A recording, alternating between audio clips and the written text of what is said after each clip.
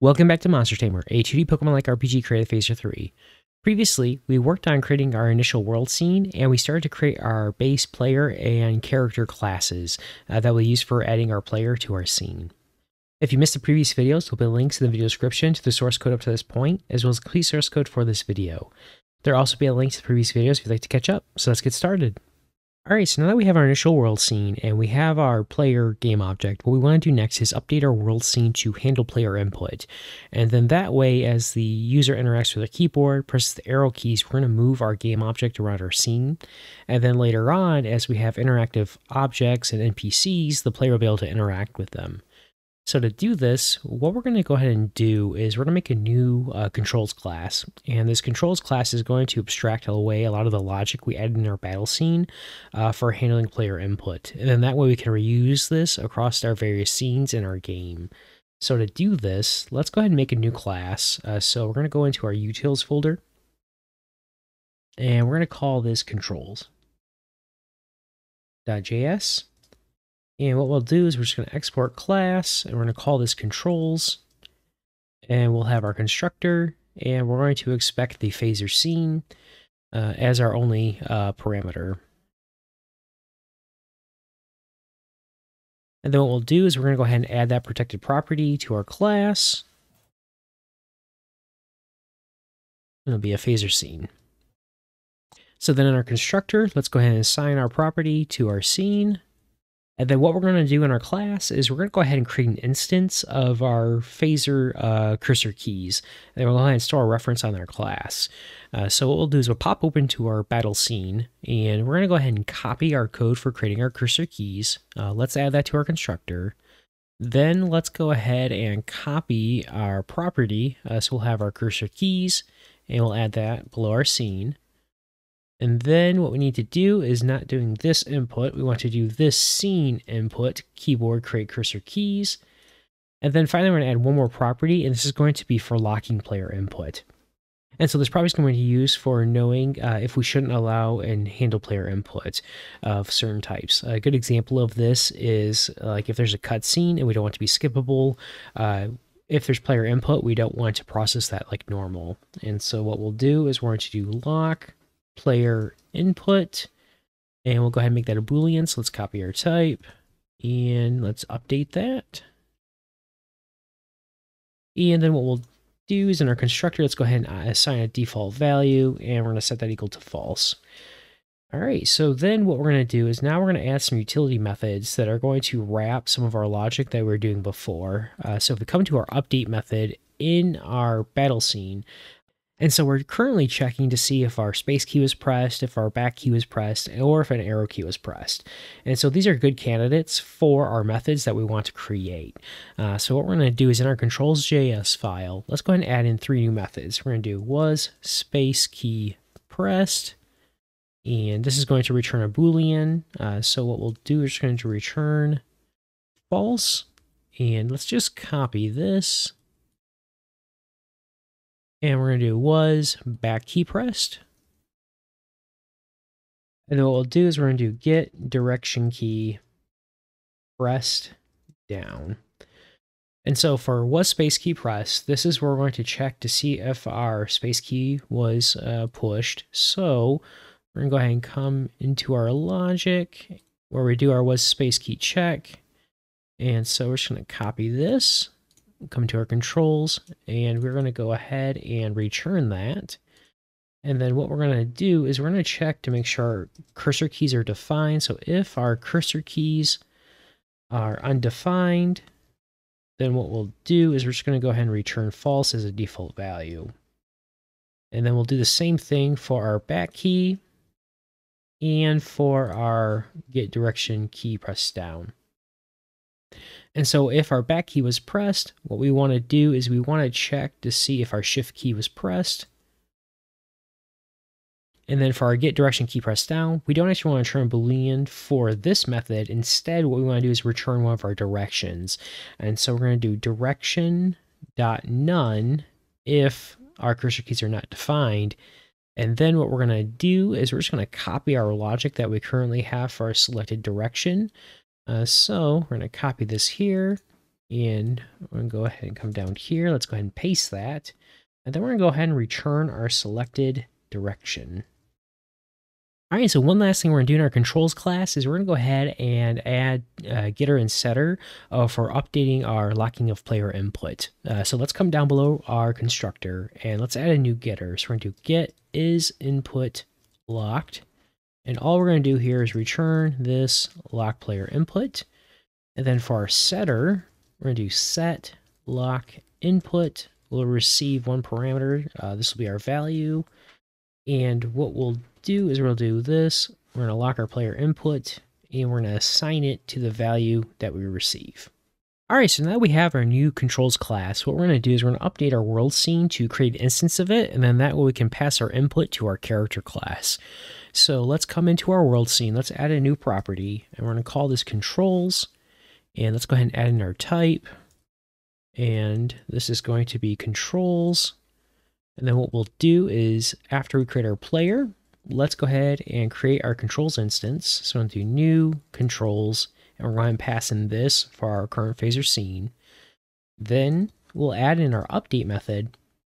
And so here, this is where we're going to check for our input, similar to like what we did before in our battle scene, but now we'll use our controls class to go ahead and do this. So what we're going to do, we're going to do const, we'll do our selected direction, and we're going to check our controls, and we'll get the direction key pressed down. And then what we're going to do is if it's not equal to none, that means we have some type of input to process. We're going to do direction dot none.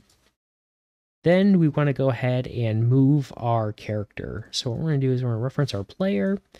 And now we need to create a new method for moving our character. So we're just going to call this move character, and we'll pass in our selected direction. And then what we're going to do is come into our character class. And let's go ahead and add in this new public method. So we're going to have move character, and we'll have direction for our parameter. And then what we'll do inside here is we're going to go ahead and move our character one space over in our grid.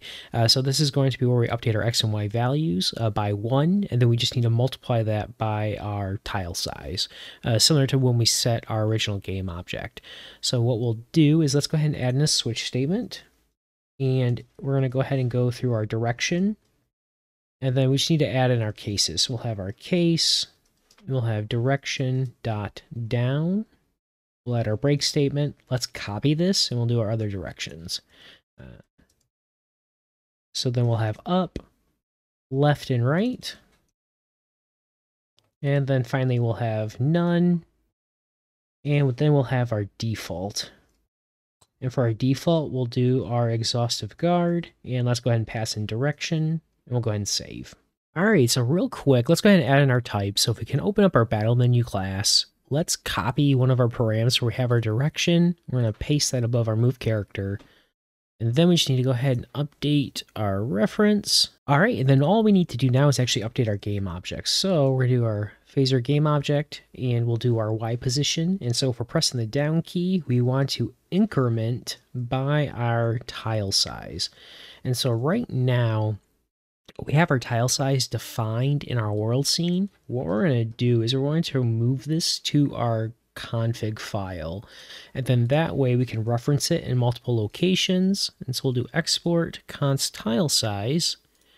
Then in our world scene, let's add in our import. And in our character class, let's go ahead and add in that import. And then what we can do is copy this line here, and we can go ahead and paste it. And we're going to decrement if we're going up. And then if we're going left, we'll decrement, but it'll be our X property. And then for right, we'll increment, and it'll be our X property.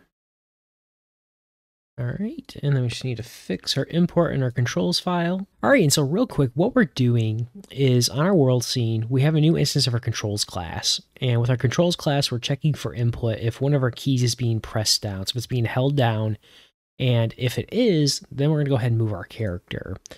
And so for the time being, what we're going to go ahead and do is we're going to go ahead and just have some simple movement just to make sure our input's working correctly and we can move our game object around our scene. And because later on what we'll want to do is we want to actually go ahead and move our player and lock it to our grid. And so we'll have grid-based movement, and then that way our player can only move into our grid spaces. They wouldn't be able to move to any position they actually want. And so for the time being, what we're doing is we're just going to increment our X and Y values manually based on if that key is pressed. And so if we go ahead and save, we should be able to test our changes in our scene. However, we have this effect where our player actually zooms around our screen if that key's being held because we're just constantly updating our value. Instead, what we want to do is we just want to check if our key has been pressed. If so, process at one time and then stop until that key's released and pressed again. And this will just be for this basic input. And so to support that, what we're going to do is we're going to add a new method to our controls class. And so this method is going to be very similar to our get direction key pressed down. Instead, though, we're just going to check if it's pressed one time. So let's copy this logic here. Let's go ahead and add in our new method, and we're going to call this get direction key just pressed. And so for this, what we want to do is we don't want to check if is down. Instead, we want to use just down, similar like what we do when we check for our space and our shift keys. So we're just going to copy this here. Let's come down to our if statement. So instead of our left, we'll do our phaser input just down, we'll do our cursor keys, and then we'll go ahead and do left. And then for our other if statements, we just need a similar check. So we'll change this here, and we'll do right. And here we'll do up. And then finally, we're going to do down. And then what we should be able to do is if we come back to our world scene, let's go ahead and change this to get direction key just pressed. And now if we come to our scene and test, if we press right and we hold the key, nothing, our character will stop moving. But if we lift up and press again, then our character is going to move by one grid space. All right, so this is much better for the time being. But like I said, we're going to go ahead and enhance our input to actually have animations and to have our characters have a smooth transition between the grid spaces. All right, so the last thing we're going to go ahead and do is we're actually going to update our battle scene to use our new controls instance. And so this will be a good test to make sure everything's still working properly and that our controls class has all the functionality we need. So if we come into our battle scene, let's go to where we create our cursor keys property. And what we're going to do is just going to copy this from our world scene. Instead of cursor keys, we're going to create controls. And we need to go ahead and import in our class. Then what we'll do is we'll come to our constructor we'll come to our create method where we create our cursor keys, and instead we'll create our controls. And now when we want to do our was space key pressed, we're going to reference our controls. So we're going to do this, we'll have controls, and we'll do was space key pressed. And we're going to copy this and come down to where we do our back, and where we do our back check for our shift. And so we're going to replace this with was back key pressed. And then finally for our selected direction, we're going to go into our world scene. Let's copy this logic here. And then what we'll do is we're going to go ahead and paste it. And this just replaces this whole block of code here. And we'll go ahead and save. Now let's go ahead and test our changes to validate. So if we jump over to preload scene, we'll come to the bottom and we're going to update this to go back to our battle scene. And so now our animations will play. Press the space key, we process our input. And now, if we go ahead and move our arrow key, we go ahead and navigate our menus like we expect. And same thing with our attacks, and we can go ahead and do our attack. And then the last thing to test is on our fight menu. If we try going back, that works too. All right, so then back in our preload scene, let's switch this back to our world scene. All right, with that actually brings this video to an end. In our next video, we'll continue working on our player input, and we're going to work on adding our grid-based movement for our player. So as a reminder, there's a link in the description of the video to complete source code for this video, And as always, thank you so much for watching. I hope you enjoyed the content. If you did enjoy the video, please consider liking the video and hitting the bell icon to be notified when the next video in the series is released. For more great Phaser 3 content, please see the links on your screen now.